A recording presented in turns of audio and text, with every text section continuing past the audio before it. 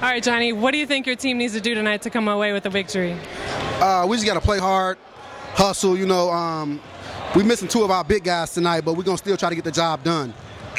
Nice. You and your squad felt like you were underappreciated online with the power rankings. How do you feel about that? I just feel like, you know, I put a squad together, you know, to come out here and handle business. And no sides, they've been running the show for a couple of years now.